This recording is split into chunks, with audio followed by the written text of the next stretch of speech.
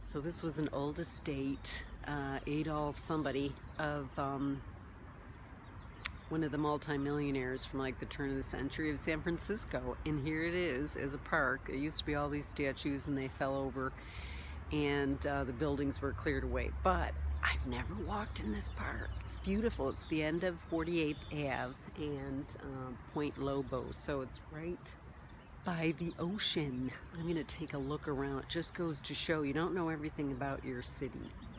So the word today is discover.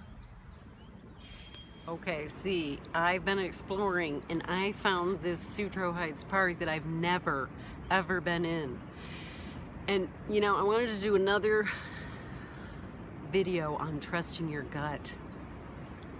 So I almost didn't come out today, but the weather was so gorgeous I had to, so I was trusting my gut. And I've noticed over time that even if you don't have the evidence, that trusting your gut will always lead you somewhere good, or you'll learn something that you didn't expect to. So like today I ran into this nice gal.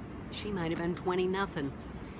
We had a long profound talk right here. Well, it was only about 15 minutes and we really connected on a deep level about friendship and love and how you got to take care of yourself. And you know, trusting your gut is loving yourself. You're listening to what your soul and heart and spirit is telling you rather than the outside, because when you listen to that spirit inside you, you can't go wrong. And you'll notice it's the soft voice underneath the loud ones. So if you get that feeling in the back of your neck or to the pit of your stomach, that's your gut talking. And trusting it.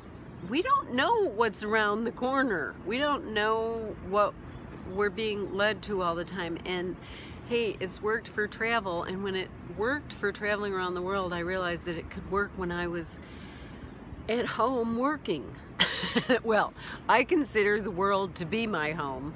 But what I'm saying is when I would come back and I would have my gigs and jobs, and I realized one time after about 3 big trips that I can really trust my gut while I'm here in my normal environment, not traveling, and be still traveling, trusting my gut. So trusting your gut takes practice, and I want to challenge you to experience that for a whole day. So actually, I've been doing it all day, every little thing. I almost didn't come into this park, and I'm like, no, something inside you is telling you to come into that park. And look at trees by the ocean. Look at this background.